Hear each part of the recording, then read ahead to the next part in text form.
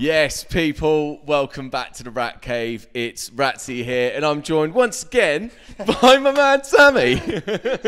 Mate, always nice to have you in, mate. Always a pleasure. Yeah, right. So the reason why I brought Sami back here, since the brand new Pioneer XDJ-XZ has dropped, a lot of people have been asking. Obviously, it is a standalone controller, right? It is the big boy flagship standalone, 2-channel standalone, where you've got a USB in here, 4-channel when you've got the extra decks in, everything like that.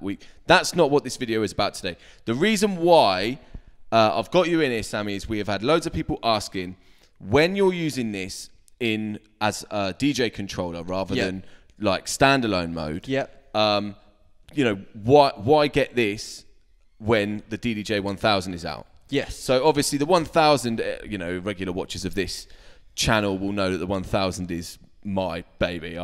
It's the one. It's the flagship controller. I've got it. I used it. I reviewed it and I kept it. That's how it went down, right? But so yeah, basically I wanted to compare the 1000, which by the way, this is the original DDJ-1000, not the Serato one. The XZ, you can use this with Serato and Rekordbox. We're comparing them in Rekordbox mode today. Yeah, we've got it in Rekordbox mode. But just to highlight in general, that is just a general key feature about a controller mode is the fact that if you are a user that likes Rekordbox, sometimes uses Serato, or you own a business where people come in and DJ off Rekordbox and Serato, even so, this topic conversation's key because you would probably go for this unit over this because you'd have to buy, of course, this the is SRT version if you wanted to use it for Serato and users. This doesn't have a standalone function. The 1000, you can't just plug a USB in and play it like that. So this hits like all four corners. The XZ does, yeah. But what I wanted to do is compare this when you're using it in Rekordbox mode, to the 1000, the original 1000 Rekordbox. Not, you know, like a head-to-head comparison, kind of just to see which features is on the XZ and not on the 1000. What's on the 1000, what's not on the XZ, and what they both have as well together. So yeah, let's get into that. Should we? Cool. Should we dive straight into the mixer then, and talk about that? Because like, obviously the first thing that you guys can all see on camera is kind of this mixer is jam-packed with loads of goodies, loads of really cool features, and this one is also jam-packed, but it's a lot more spacious, and this reminds me a lot more, well, it is the same as our 900 Nexus 2 when we're looking at features, like how this bit's laid out. Let's actually first look at the beat effects, because there are some kind of big differences, especially in size. This takes up the whole right-hand side of the mixer, where this is like a small portion of it just down here. So just to mention, if anyone's wondering about the amount of beat effects, this has 14 and this has 14. But there are different effects. So these are the same effects that you'll find on the 900 Nexus 2. The exact same beat effects on there. Whereas that's almost like a mix between our DJM ranges with some added extras, which is your low cut echo, Enigma Jet, and Mobius Saw and Mobius Triangle. Yeah. So this doesn't have those 4 effects. It doesn't have them 4 effects. So, no. So different effects. That's the first kind of difference. So if people like those features, then they have to kind of go something for the 1000 to get those on the beat effects. Jumping down from that, you've got your switchboard here to go across to either your crossfader, your mics, your aux. Obviously we're talking about controller, so it wouldn't be the aux. We're looking at channel 3, 2, 1 and 4, and then your master. Which on the 1000 you've obviously got, you know, the same channels here, 1 to 4. Then you've got effects on the mic, effects on the sampler, which we'll get onto in a bit, and then all of the effects onto the master. But as well, like obviously you went down there, but going up, the big difference here is that this has got the X pad on it, whereas the 1000 doesn't. The 1000 does have this little screen here, which you don't have on this XR. but obviously you've got that big whopper screen there. Yeah, so really it makes up for it. Is if you can see in here, as I switch them over, you can see it changing up there. So that's all, that little screen within the screen of the XZ is like looking at this one here. A difference is on the beat effects, what you don't get on the 1000 is you've got your low, mids and your high for your beat effects. And so you can EQ the effects. Almost like on EQ, like little bits out. And that's really good, especially like I've done it quite a lot where I do like a bit of delay and I only do it on the low, and when I do a wheel back it just does a delay on the low, whereas on this I can't kind of do that function. But it all depends on your mixing and how far you go into your beat effects. But that's definitely a benefit from this side, is you're almost at your 3-band frequency, low, mids and high on your beat effects. And then also here you've got you know, your auto tap and your quantize here as well. You don't have this on the 1000. It's a secondary option on here, so you got your auto of course and it your is. tap Underneath the beat buttons here. But then the thing is, I would say that this is more for standalone mode, because you would hope that using this in Rekordbox, obviously it goes it is the same. It quantizes to what's happening within the program to your beat grid. So as long as your beat grids are right, that's why we have. That's why we have the quantize on this one. For when using it in standalone mode, it can quantize your beat effects to whatever tracks you're playing. Now I'm going to move slightly over to the left and look at our different types of knobs that we got. I know that's quite a random thing to say and to look at. Well, no, but you can tell the difference. Actually, like it's more like you got like the white kind of trims around the bottom of the pots. And then when you're looking at your sound color effects, this is actually slightly bigger than the one on the 1000. And obviously it's silver. But then this is, I mean, you know, I think we're going to keep saying it, but it's 900 Nexus 2 features. This is 900 Nexus 2. That's what that looks like. When you're looking at features, that's what you got on this one. And over there, this is a little more understated. Oh, you could say that. You could say that. I would say, but But what I think it is the reason why we've done this, like I said about the space at the beginning. So there's a lot more extra space on this because of the size of this unit. And so actually, sorry to interrupt you, mate. You did say, like, when, you know, you said the first thing is that you noticed about the difference is the effects, like the mixer section. I would say the first thing that you notice about this is the physical size. The XR is, I mean, obviously on this camera here, you know, I haven't got enough space in the Ratcave here to get both of the controllers fully. But maybe one day. Maybe one day. Yeah, maybe one day. But yeah, the 1000 is quite a bit smaller.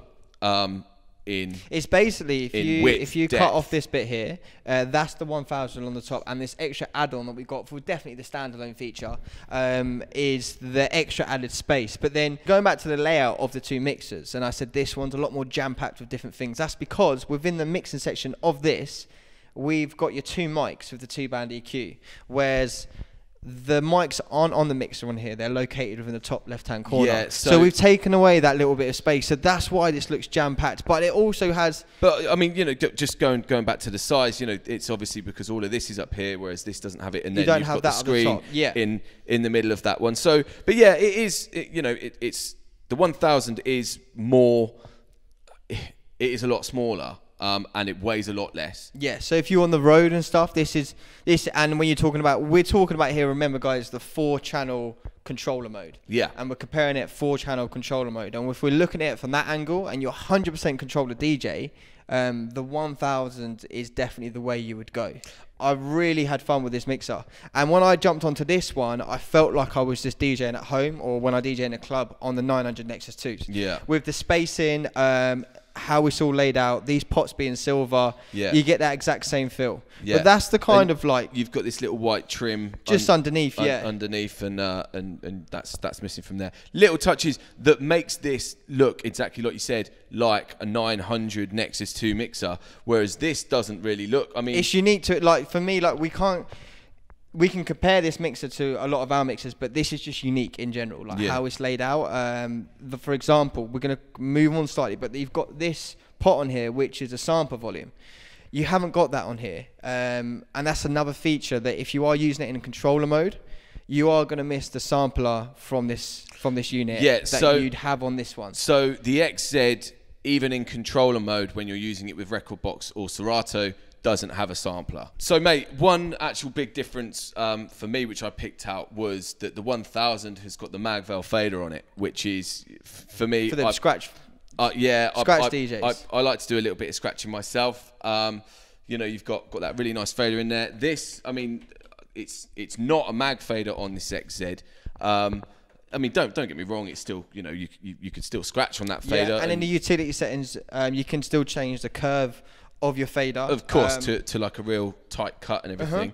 But yeah, you've got that Magvel fader on this 1000. So, in my opinion, that's an extra check for this 1000 compared to the XZ. You know, sort of quite a big difference there, really, with the mag in that, but not the mag in the XZ.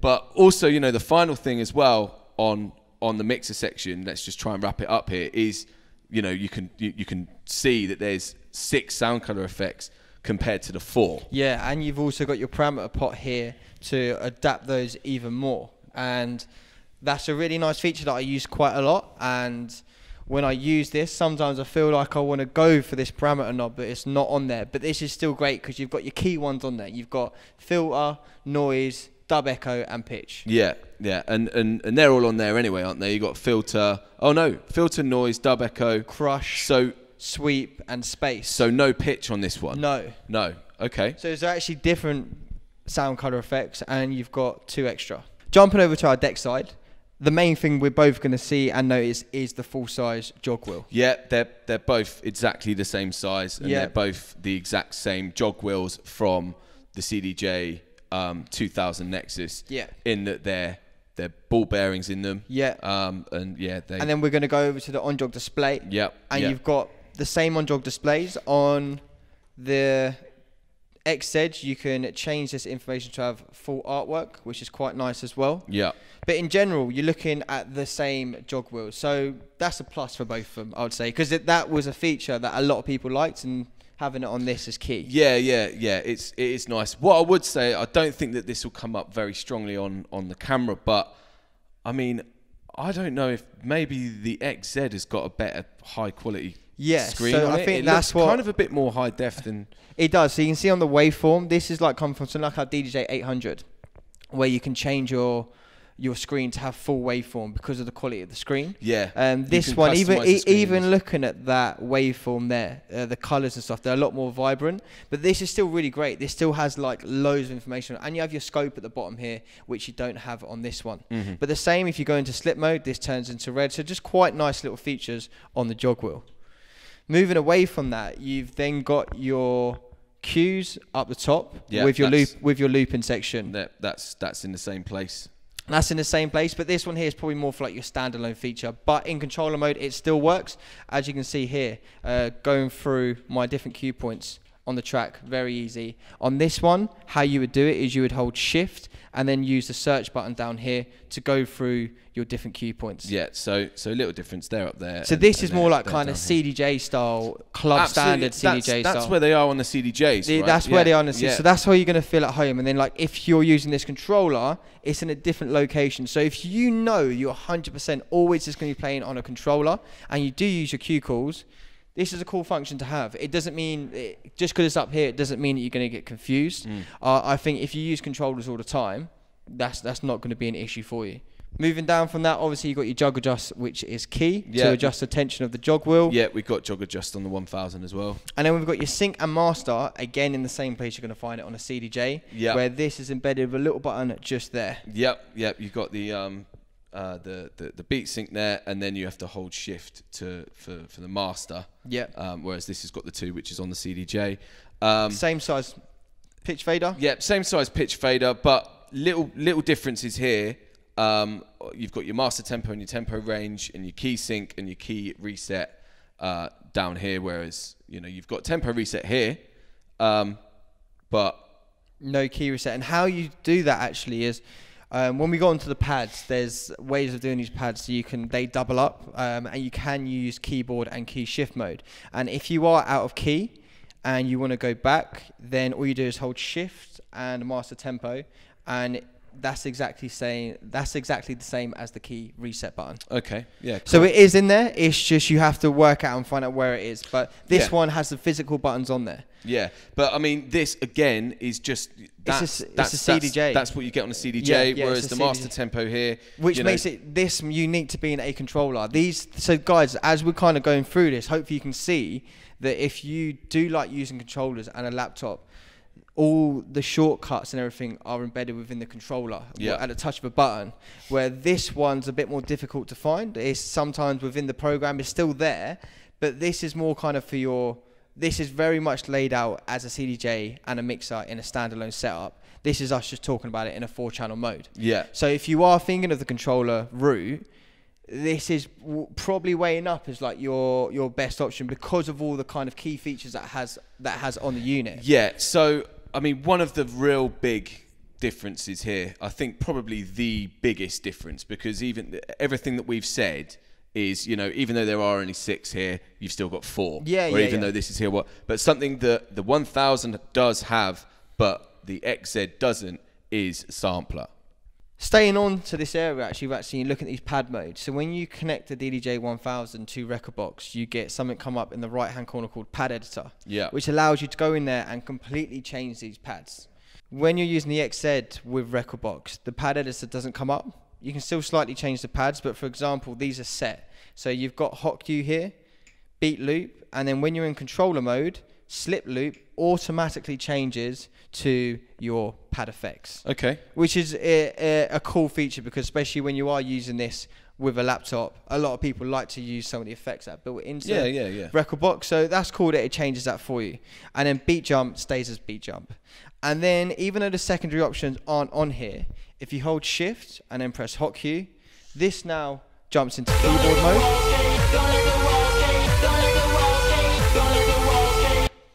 And then the next one is key shift. This is pad effects 2 now. And then the last one, like I said, always stays at beat jump. So these first 3 change as secondary options. Yeah, but the beat jump always stays the same. Yeah. Obviously on the 1000 you've got hot cue, pad effects 1, beat jump. Then you've got that sampler on the end. The secondaries are keyboard, pad effects 2, beat loop, and key shift. So yeah, so you still got, like, a lot of people like the whole keyboard mode. So remember, always guys, the first one is going to be your keyboard, and then your second one acts as your key shift. So just a little bit of, like, last minute bits, like the cue and the play buttons are exactly the same size. Yeah, little bit more space between them and the pads here. The pads, they're the same size, right, as well on both of these controllers. Yeah, you just got the black imprint there in the middle, where these are just flash white. Yeah, so these are all one block color, whereas the color goes around the outside on them, but they are the same size color pads. We sort of mentioned about the jog wheels, they're all the same. You've got that same light around the outside of the jog wheel there. This has got the silver outside from the SRT. It's because you can use this with Serato as well as Rekordbox, which is a huge thumbs up on the XZ. I mean, apart from the obvious difference of the actual size of both of the units, obviously this has got the screen in the middle for when you're using it in standalone mode. But even when you are using it in Rekordbox or mode, you've got, so that you don't really need to be looking at your laptop, you've got your waveforms and everything. That's another great thing that you've mentioned there, Ratzi, that when you are using this with a laptop, this screen still comes into play. So everything you see here is just coming straight from the laptop. When I go back and I'm scrolling through my music, this is now scrolling on my laptop as well. Yeah. And a lot of people have asked, I've seen in different comments, they've said there's no, so on here you've got your deck select for 2 and 4. Yeah. That's not on the deck side here. This is now embedded within the shortcut. And then as you can see here, this is how I switch over my deck. So on this side, at the minute I'm on deck 4, and if I press that, I've now jumped back onto the second deck. Whereas here, 3 and 1, you just press it like that. So that's 3, that's 1. So button, whereas that you go into the screen. So I think mainly to conclude, actually, is like, if you're a DJ that is unsure whether you want to go controller or standalone, Rekordbox, Serato, the XZ is definitely the unit for you. Yeah, of course. And, you know, because you can use it on Serato, Rekordbox or standalone, yeah, you it's can got hit the all option four corners, of all three. Where if you 100% know that you only want to use a laptop, only want to use Rekordbox, only want to use Rekordbox, the 1000, the DDJ-1000 is the one for you. Or then obviously if you only want to, if you're only using Serato, the 1000 SRT. The SRT, yeah. But because there is no standalone function on this DDJ-1000, apart from, like we mentioned before, the mixer itself is standalone. So if you've got vinyl turntables plugged in or CDJs, you don't need a laptop plugged in. You can use this mixer to manipulate the external equipment plugged in. That's correct. That's correct. Right. Also, just before we wrap it up here, I just want to say one last little thumbs up for my baby, the DDJ-1000. It's got 2 USB inputs on the back of the 1000, so you can have 2 laptops going from this at the same time. Share half the mixer each on a different laptop, or your changeover is going to be smooth. Switchovers. Whereas the XZ only has 1 USB out of the back. Yeah, so that's only 1 laptop. But how I'd bridge what you were just saying there, so how I would change over is my second kind of laptop to say it would be my USB. So that's how I would switch between different DJs with my USB inputs. But again, like you said, if it's to do with a laptop, this has 2, A and B. So this is probably the one to go for if you're a mobile DJ and you've got 2 laptops on the go. Well, if you've got 2 laptops on the go, but the thing is, and like this is going to be the kind of conclusion here really, is the DDJ-1000 is built to use with a laptop. Yes. That's why it's got all these laptop features on it, like 2 laptop inputs. All the shortcuts. Another thing we haven't mentioned here, you got a shortcut for your palettes, a shortcut for your related tracks. Yeah. These are all at a touch of a button. Yeah. These features are a bit different. We're bedded within this unit, within like the track filter mode and different things like that. But this works solidly with Rekordbox DJ. Yeah, I mean, as does the XZ. As does the XZ. Obviously the XZ as well is, you know, you've got that absolute Brucey bonus of using its standalone mode. Yeah, and having the screen on it, which is what you don't get on this one here. Yeah, exactly. So to conclude, if you are completely set on using a laptop, you don't need standalone mode, you know, the DDJ-1000 is the one. I mean, the XZ can be the one for you as well. They can both be the one. Like it all depends you individually. Like this comes down to size. It comes down to pricing. It comes down to where you want to go in the future. There's not that much of a difference in price as you would think to pay a little bit extra. I mean, I think at the point where this video is being shot, it's about 400, 500 sterling pounds-ish to get the XZ compared to the 1000. And you are buying that USB standalone feature. Yeah.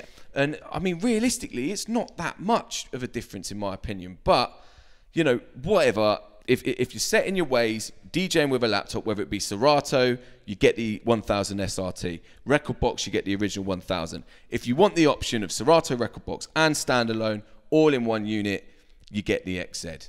Mate, I think we agree? I think you just nailed it in a short summary. We agree, god damn it. Right, listen, Sami, thank you so much. It's been a pleasure. It's been an absolute pleasure. Thank you so much for swinging by. Guys, if this has been helpful, like, share, tag people in it. Any questions in the comments as well. What I'm going to do in the comments, in the description of this video, sorry, I will put in our overview video of the XZ and the overview video of the 1000, and also we actually did a comparison of the 1000 versus the 1000 SRT. So all of that in the description, guys, if you want to know more about both the units. But yeah, as always, thanks for watching. I'll catch you next time.